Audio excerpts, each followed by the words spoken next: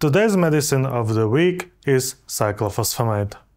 Cyclophosphamide, a potent alkylating agent, exerts its pharmacological effects through a unique mechanism of action. Once administered, it undergoes hepatic metabolism to form its active metabolites phosphoramide mustard and acrolein. These metabolites alkylate DNA, leading to cross-link between DNA strands, ultimately disrupting DNA replication and transcription. Cyclophosphamide acts in all phases of the cell cycle, therefore it is considered a cell cycle nonspecific agent. Cyclophosphamide finds extensive use in various medical conditions, including malignancies such as lymphomas, leukemias, and solid tumors such as breast cancer or bone and soft tissue sarcomas. Additionally, in lower doses, it's employed in the management of autoimmune diseases like systemic lupus erythematosus, rheumatoid arthritis, and vasculitis. Moreover, cyclophosphamide is a cornerstone in conditioning regimens for hematopoietic stem cell transplantation. Cyclophosphamide can be administered orally or via intravenous infusion.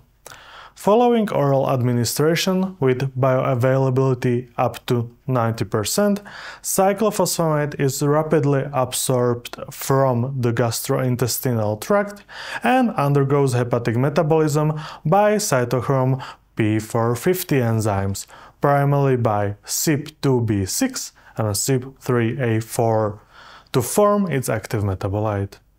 Importantly, cyclophosphamide and its metabolites are excreted primarily through the urine, and those adjustments are necessary in patients with renal impairment. Also, monitoring of kidney functions is necessary during the therapy. The most common adverse reactions include myelosuppression, leading to neutropenia and thrombocytopenia, especially in high-dose therapy. Cyclophosphamide usually causes alopecia starting 2 to 3 weeks after starting therapy. This side effect is not permanent and usually resolves after the end of treatment. However, some quality aspects of new hair may be different.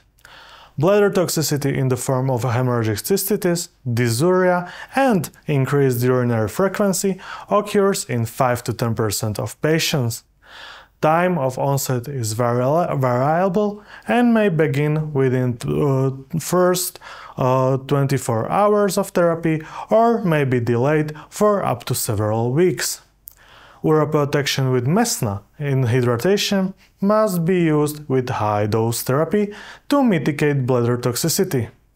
In women before menopause, therapy with cyclophosphamide can lead to amenorrhea, ovarian failure, and the sterility may be permanent.